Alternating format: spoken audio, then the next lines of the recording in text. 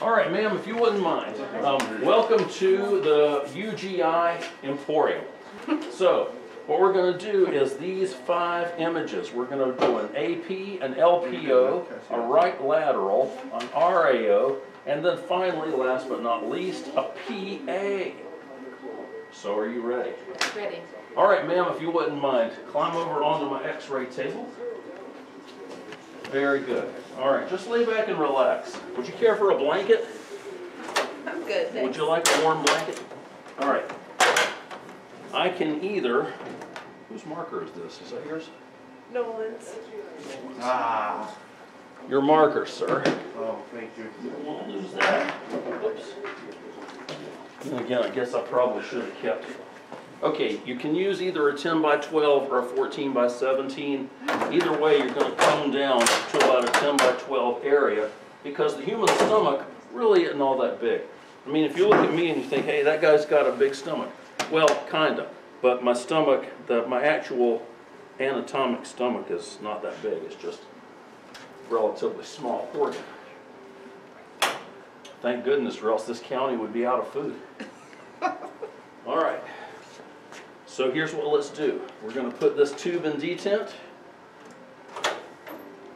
Very good. I'm going to cone this guy down. I don't need my 17 by 7 anymore. What I'm going to do is I'm going to cone down to about 12, 10-ish. All right, there we go. All right, now where is this patient's stomach? Well, I don't know. But I've got a feeling that it's somewhere between the lower margin of the ribs and the xiphoid process. All right, ma'am, would you point to your xiphoid process for me? Okay, very good.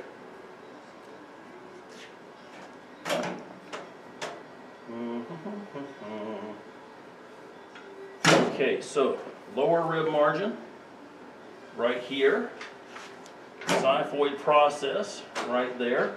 I'm going to go about halfway in between those, and I'm going to make sure that I have light just barely on the patient's lateral margin, and then the other edge of my light field is going to be just to the right of her vertebral column.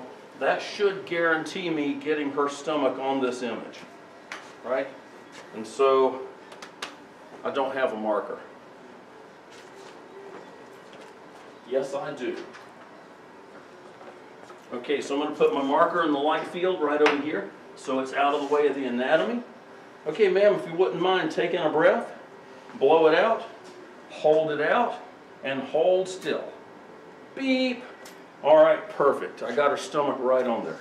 Okay, now then, we need to do an LPO. So for my LPO, what I'm going to ask you to do is roll towards your left side just a little bit at about a 45-degree angle.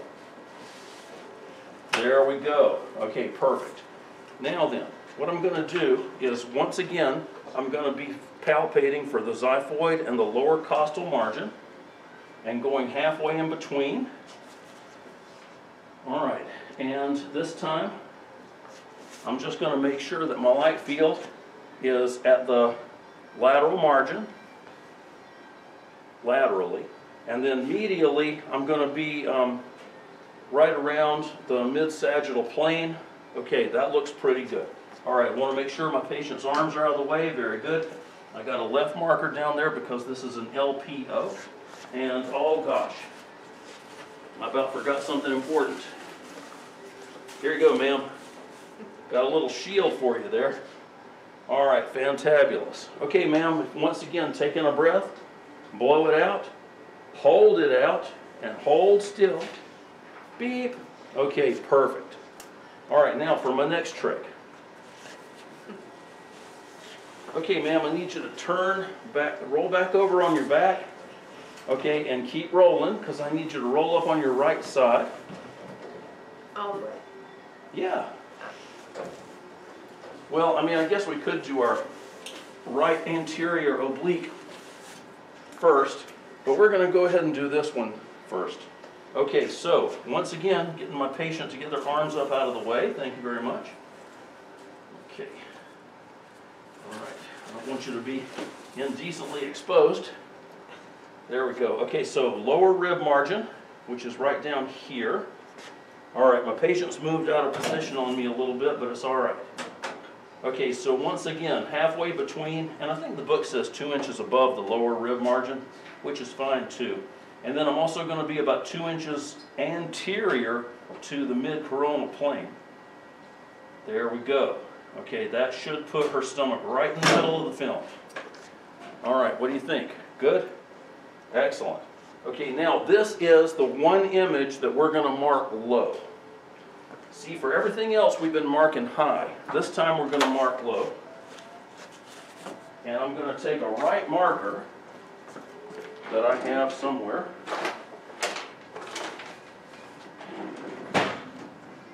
My right marker, thank you very much. That'll learn me to not bring my markers to class. Okay, so I'm going to mark this down low, right anterior.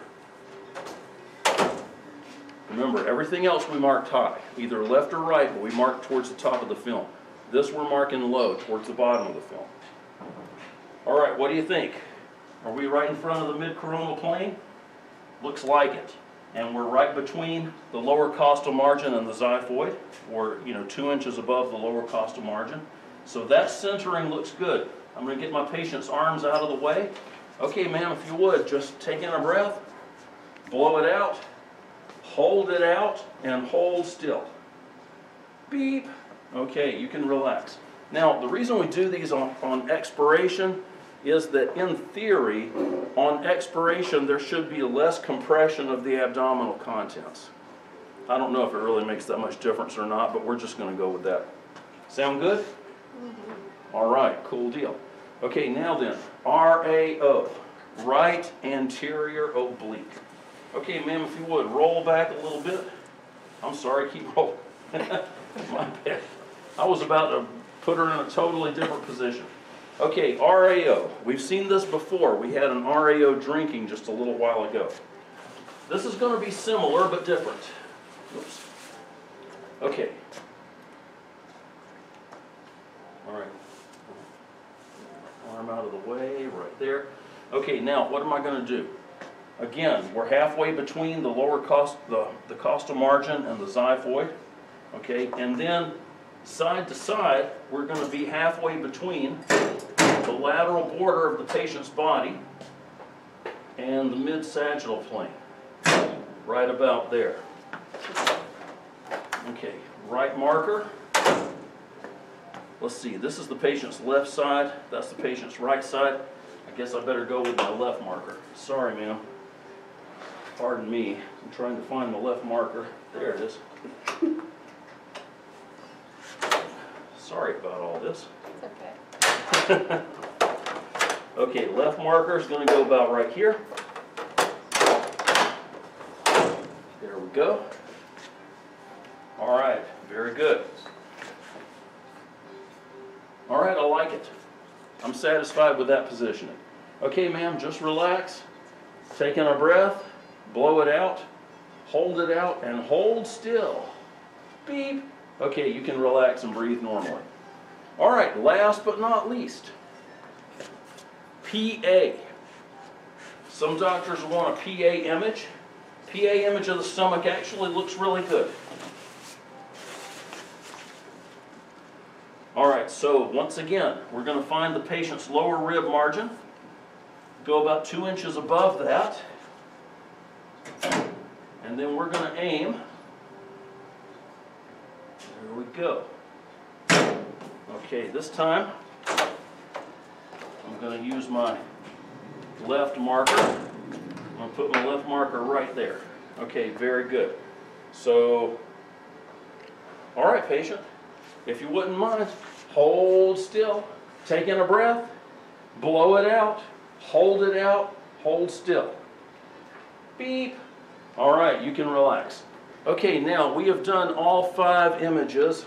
These are for post pictures for an upper GI series. So what we're doing is we're just seeing how much barium is in the patient's stomach, and as the patient's rolling around into these different positions, some images are going to show the fundus, some are going to have contrast in the body of the stomach, Some are going to have contrast in the pyloric portion. That's why we keep rolling the patient over and over again to try to see different aspects of the stomach and different surfaces of the stomach. And you may not need to do all these images. Maybe the doctor just needs one or two of these. But be ready for any of these things because you just never know what the physician's going to order. All right, well, thank you very much for your kind attention. As always. All right, Miss Sarah, cut.